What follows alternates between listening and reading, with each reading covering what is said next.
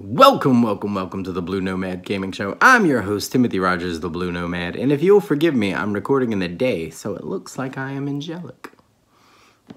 But I am not. I am the Blue Nomad, not an angel, but I am an avid Sonic comic reader. And excuse me, I'm also getting over a cold, so I will sound a little weird tonight. So what we're going to do today is go back and do some Sonic speed rereading of comic books that I read when I was a child. So today we're on issues 3, Sonic 3. And did I own this one as a kid? Yes, I did. I remember this one very vividly, so it was really cool to go back. I don't love this issue, but you'll find out. So let's go ahead and jump in the pages and let's see what happened. All right, looking at that cover, very good. I love the pun again. Love these early Archie covers because they made fun of themselves and all that stuff. And it was nice, but they're a little too self-referential, but that's fine. All right, let's move on to the actual comic. So the first one is called The Bomb Bugs Me.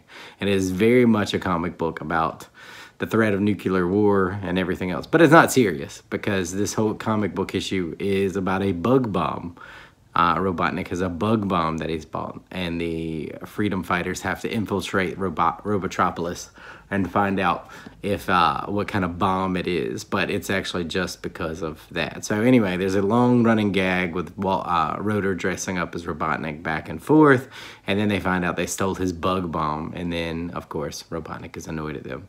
So anyway, if I could rate Sonic stories, that one would not even rank in the top 400. No, don't like it. But the second one is where this one starts to pick up because they grab a poor innocent bunny from a field and they start to robotize her.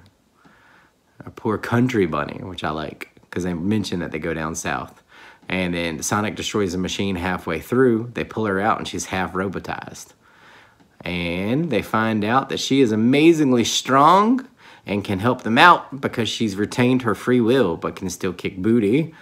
And so that leads to her fighting this big burrowbot that they've unleashed in the tower. She helps Sonic, they help each other out, and she joins the Freedom Fighters. So Bunny Rabbot has joined in issue 3.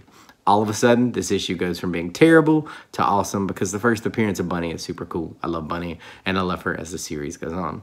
All right, I hope you guys enjoyed this, and we're going to go ahead and put a bow on it, and we'll wrap it up and give it a grade.